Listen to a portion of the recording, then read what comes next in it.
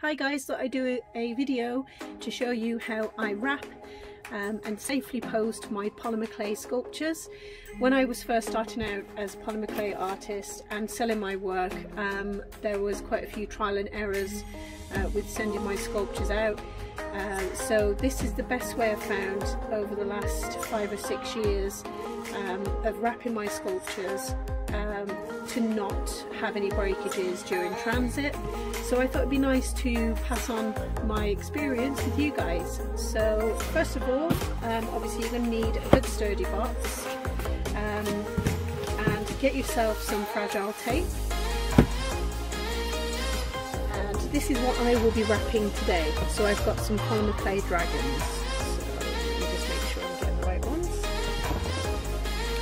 Okay, so you're going to need to get yourself some bubble wrap. And what we're going to do is we're going to double layer this, so that will give the sculpture extra protection. So I'm going to lay the sculpture flat on the bubble wrap and then carefully fold over the bubble wrap and then just gently roll it down the bubble wrap like so. Just keep gently rolling it. Whatever you do, don't rush, because you don't want to obviously break it before it's even gone in the box. So once it's rolled, just leave it to one side. Then I'm going to get another thin strip of bubble wrap, and then I'm going to place it the opposite way on the bubble wrap like so, and then gently fold over the bubble wrap. And there's quite a big gap between the bottom of the sculpture and the top of the sculpture, just here.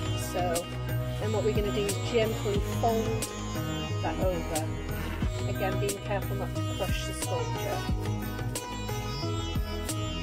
Okay, so once it's wrapped like that, that's 2 layers then of bubble wrap. I'm going to get myself a fragile sticker. I tend to use stickers instead of tape, just because I find that when the customer comes to open them, then it's easier to peel off a sticker than it is to pull tape, which can also cause breakages as well.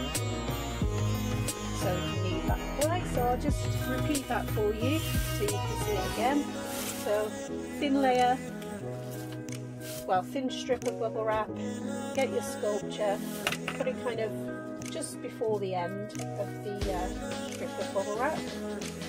Gently fold over the sculpture, line the sculpture flat, and then gently rolling the sculpture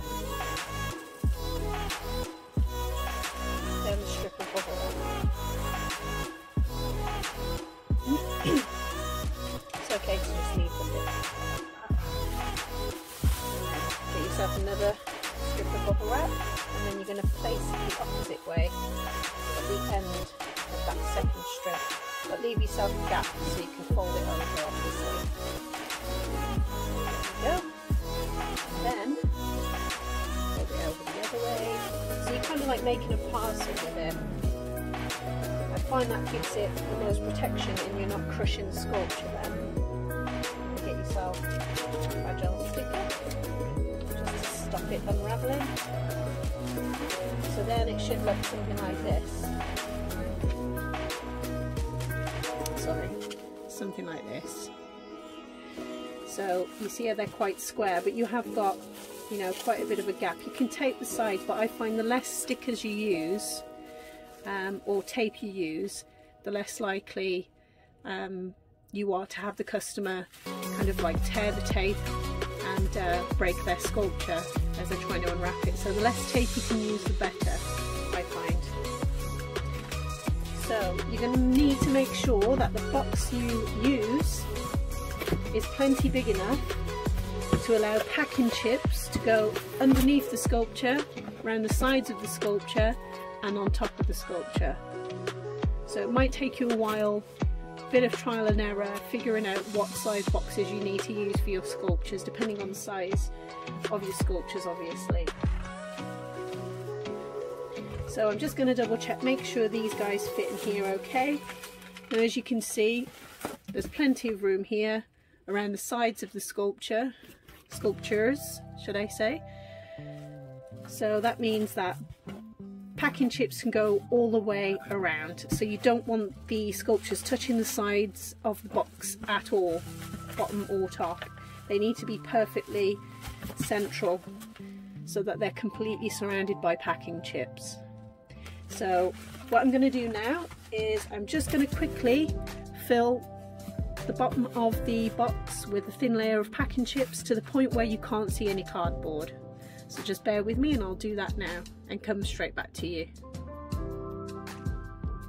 Okay, so I filled the bottom of the box with a thin layer of packing chips just to the point where you can't see any cardboard on the bottom. So now what you need to do is just carefully place your sculptures central. Doesn't matter which way you put them up in the box. So as you can see, perfectly central. So now what I'm going to do is carefully pack the chips around the two sculptures and make sure that the packing chips are completely wedged down the sides so that the sculptures do not move at all in the box. So I'll just do that now and come straight back. Okay, so now I have placed the packing chips around the sculptures, as you can see. So I did take a little bit of time just being careful to make sure that the packing chips were wedged around the edges, just so that you don't get any movement at all of the sculptures. So once you've done that and you're happy that they're not going to move at all, you can go ahead and completely cover the top layer of the box so that you can't actually see the sculptures anymore. Okay guys, so now I've completely covered the sculptures with the top layer of packing chips.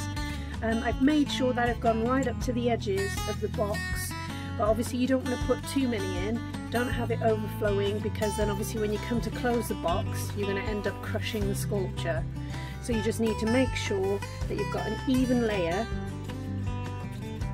to the edge of the box before the lid, so that you can easily place over the flaps. Obviously you don't want it too you don't want obviously the opposite, where you know, you don't have the packing chips all the way to the edge, because then you're going to get movement. So you kind of need to fill it as much as you can, but without it overflowing. So now I'm just going to carefully wrap this up. Any type of packing chips will do. These are the S-shaped ones, but I have used the normal packing peanuts before, and they've worked exactly the same, absolutely fine. So it's just whatever preference you prefer, really. So just open it one way.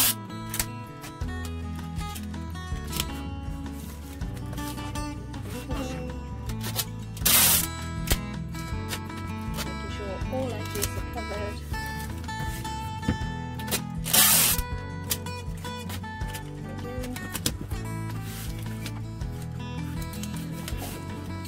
So there we go, that is completely sealed, ready to go. And what I usually do is just give it a little kind of shake like that, just so I can make sure that there's no movement. If you feel the sculpture moving at all, then it means that you haven't packed it properly, or it's not kind of packed in properly, so you will need to reopen it and pack a few more packing chips in there. But it's very, very rare that I get any breakages during transit with this method, so hopefully it'll work for you guys. But if you've got any questions, please feel free to leave them in the comment section below and I'll get back to you. But I hope this helps you. I wish there were videos like this when I was first starting out, as I did have a fair amount of sculptures break in transit, but I learnt my lesson and I found that this is the perfect way to do it. So I hope it works for you guys. Have a nice day. Bye bye.